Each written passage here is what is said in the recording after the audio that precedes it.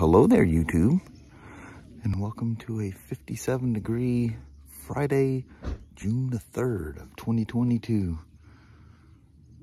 Woke up to rain this morning. It's not raining now.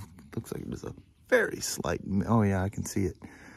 Very slight mist. I think it's supposed to do that today. Gotta keep everything all nice and green out here for a while. Holy moly. I love the green. Oh, there's the rain. She's back for sure now. Man, hope for safe travels back and forth to work. And let's get that done. Well, Mama, it wasn't quite so pretty coming to work today. Nope. But it had a very peaceful feeling to it. It did. The whole way, it was just like this calming sense. It was nice. Yeah. Well, Mama, we made it to Friday. We did it, Dad. Let's go in there and get our Friday a-rolling and start a weekend. Sounds like a plan. Sounds like a heck of a plan to me. Yes. All right. Love you. See you. Bye. I love you. Bye-bye now. Bye. So remember yesterday I was talking about that 2010 RT, the Star Spangled Banner bike. I get it up here and all of a sudden we got darkness. That one's, each one of these has 3 bulbs in it. That one's missing one, that one's missing one, and this one is completely out as well. I knew it wasn't just my feeble old eyes playing tricks on me. This thing's getting dark. That's a black hole. The camera's actually cheating and making it look like it's a whole lot more light here than what there is. But anyway, diving in, gonna do water pump, ACS pump, which you can see right yonder, and that's a whole slew of things. I forget what all. Brake fluid flush. This is one that came in and had like no brakes. Goes all the way down. So anyway, darkness. That's what the new ACS pump, check valves and stuff. All the stuff for the water pump. There is the water pump. The new updated, if you're not putting that gray oil seal in there, stop. Because it's going to leak again. I think the original one was a black one, and he came out with a red one. I think there might have been a green one at one point. Once they went to that gray oil seal, all this crazy leaking stopped. Right up in the front up here is where the weep hole is for the water pump's right underneath there. The water pump is in the cover, but it's driven by the, I think it's the oil pump. I forget which gear it is. There's a gear inside there. Actually, I think it's just running off the primary gear, off the end of the crankshaft. The water pump internal gear is like this yellow plastic. It's not under any kind of load. But where the problem's happening is that seal is failing because the shaft goes into the engine and is in the oil bath as it's rolling around through there. When that seal fails, it comes inside and weeps out the same weep hole it would leak from if the coolant part of the water pump was failing. I've probably seen maybe a half a dozen over, good Lord, probably hundreds of these things we put in that was leaking coolant. It's almost strictly oil. And once you put that silver gray colored oil seal in there, they don't ever come back. I've seen them come in where they were leaking really, really bad, and somebody had put a water pump in one and put the seal in backwards. Yeah, that doesn't work. But that's why you get that oozing weep. It's all over the ground. It just makes a huge mess. Anyway, you know, ideally you're supposed to, you know, the easiest thing is to take that lateral support out, but then you're taking the tub off. And I just found I use an old, you know, connecting rod holding thing for putting cylinders back on. It's an old Honda tool. I think I showed you for something else I was using that on. But that brings us up enough that the radiator clears its mount. You can see how the mount's no longer lining up because it's lifting that lateral support. And then you just walk the cover out. There's enough room. Knock your evap bottle. You can see there's a zip tie, it kind of key locks in there, and then the zip tie keeps it from moving. And lift that out of the way and get all the screws and pull the cover. The cover comes out and you got to twist her a certain way and finish it off, but it all works. I've done so many of these things that, yeah, it's kind of like you do it in your sleep now. But there's now, slowly but surely, you're not seeing them anymore. Most of these things are long gone by now. But anyway, back at her. Thought I'd just chit-chat with you for half a second. I figured I ain't been talking to the peeps today. I've been busy messing around with stuff. And that ACS pump, BRP says it takes about half an hour to put that thing in there. Yeah, they must have used a flat rate. They must have had one for something else. Because you gotta take the whole rear trunk out. You can't get, there's a plastic, here's the edge of the plate. You just can't get it out of there. And it pinches around, and the bolts that clamp it and hold it to the frame are down in that plastic. You just have no access to them at all. It's just one of those things, no big deal. You guys remember the old fuse boxes from the old Spyders? Good Lord, I haven't used them things in a coon's age. Been a while. Here's, you had LEDs. Somebody had LEDs, and he's gone through and cut everything out. And you can see where there's one running along the bottom of the frame.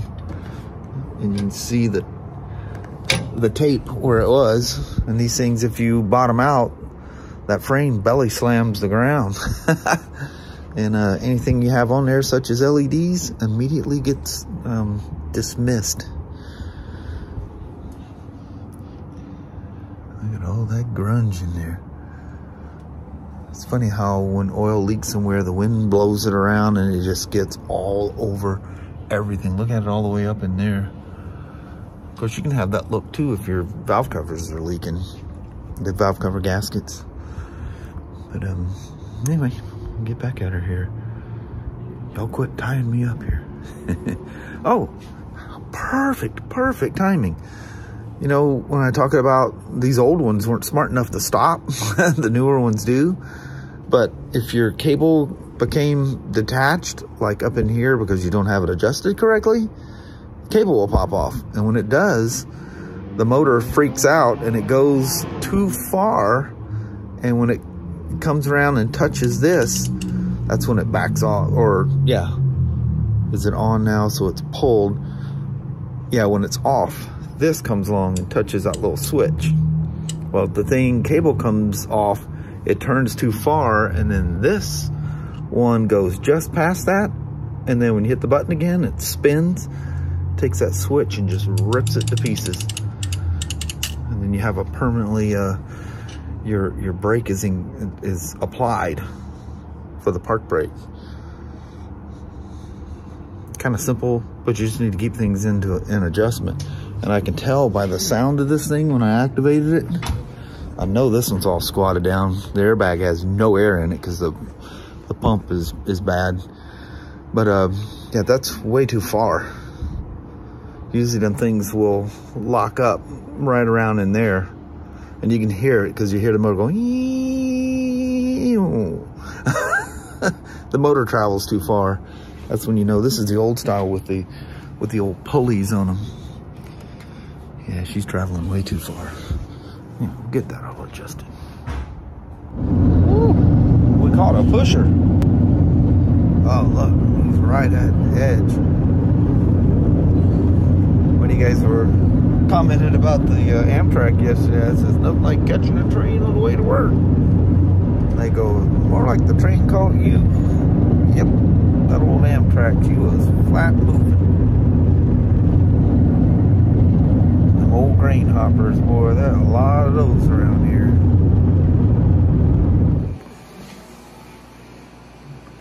I'm only out here a few minutes, and here comes Danny Magoo, burying himself under the back of the car.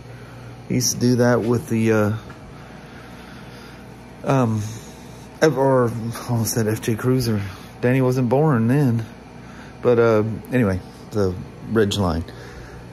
You guys remember when the nice folks at BRP sent me, that's actually very black. Well, that's very black as well. Anyway, white balance issues. This is that Can-Am on-road apparel. This is the Can-Am bomber jacket. I think they even call it. Yeah, it's not saying it. If you look up the part number, it is what they refer to as their bomber jacket. This is what went down the Sea to Sky Highway, draped across me. Kelly had a jacket that they had there, because you guys remember they're asking what size Kelly wears, and I told him this. I thought this jacket was a little bit loose on me. It's a 2XL, so he was rushing overnight another one of these in an extra large. I'm 50-50 depending on the company and its fit, whether I'm extra large or 2XL with a jacket. Most shirts, t-shirts and stuff like that, I usually get extra large. My shape and my size, I like the shirt to be a little loose, you know, and the old pot belly gets in the way. The tank bag that is magically there when you're riding sport bikes nowadays, you know. Your arms get shorter. But anyway, so when asked, you know, and just to be safe, 2XL, you know, that way I know it's not going to be too tight, because too tight's worse than loose for sure.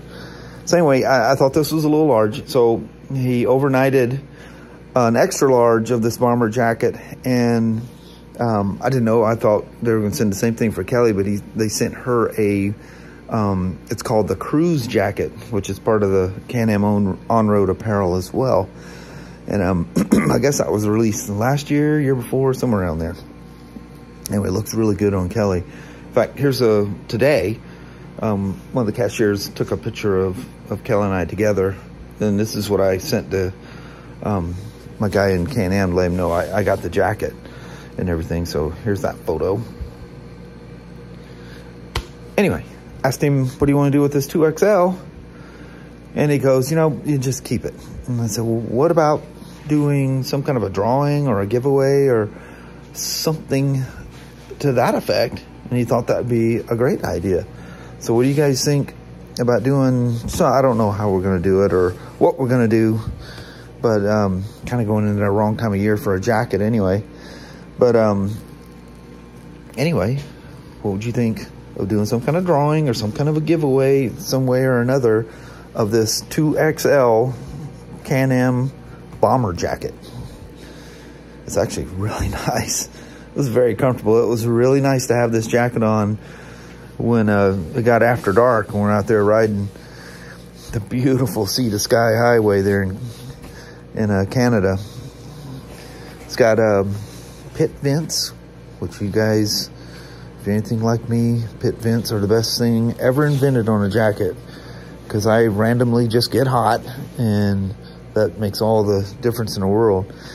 And it's got that soft shells that are really soft until they're impacted. I forget the name of them. Has it in the shoulder, has it in the elbows, and I don't think there's anything in the back. So it does have, and I don't know how you would hold it, but it appears to be a zip-in area for maybe a back brace. But it doesn't seem wide enough. I don't know, and it doesn't, I don't know. It appears to be for a back brace, but it seems like the cavity is open inside there. I didn't reach it. Maybe there's something that holds it in place or something, but that's what I'm assuming that zipper hole is. Zip up side pockets. They're nice and warm when you're standing there waiting for the next ride or whatever. You stick your hands in here. It's nice and cozy. And these are the gloves I wore when I was there. And they're kind of vented. So grip heaters and hands in pocket when you're sitting still was the name of the game. Very comfortable gloves though. Extremely comfortable. We put some miles on those things.